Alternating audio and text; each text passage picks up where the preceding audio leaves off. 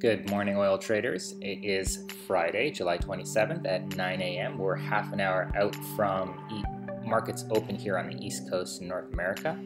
And volatility continues today. Yesterday was EIA inventory news, and that's what you see here just right of my notes page here. We had this huge amount of volatility as the bulls and bears fought it out.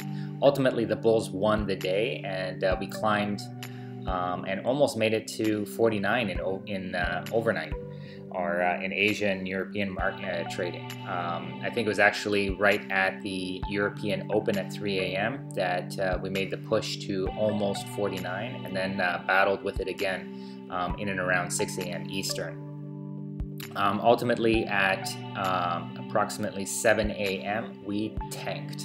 We dropped from a high of high of 48.89 to a low of 48.37, and we've gotten as low as 48.27. As you can see right now, if I zoom in here, we're making the climb back up to the mid 48s. As you know, yesterday I purchased at exactly where we are now, 48.55, and I continue to be bearish. As you know, my portfolio is predominantly bearish, with a 80% bear, 20% bull position at the moment, mostly because I've been adding to the bear position, but also because I sold, of course, too early, one of my long positions before news this week.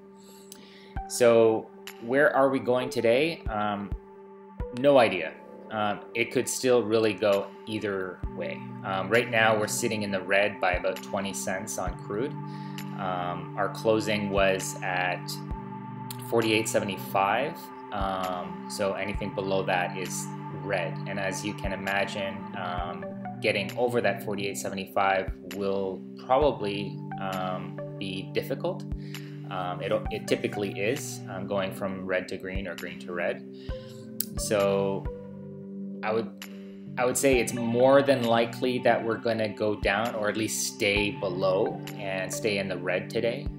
But that being said, if the bulls have it in them, we could see over 49 today. It's all speculation. Believe what you want to believe. I'm a bear, so if we do make it over 49, I'll be adding to my short positions, because I expect the turnaround to be soon. Keep in mind that I do have a long position that is growing in profitability as we do go up. And I've been holding that long position. If we flip over to my portfolio page on TradingJournal.ca, you can see that I've been holding that, let me do a refresh here, holding that long position for just shy of 99 days. So it's been a while, and having the opportunity to cash out of that position, I have no qualms about taking that opportunity.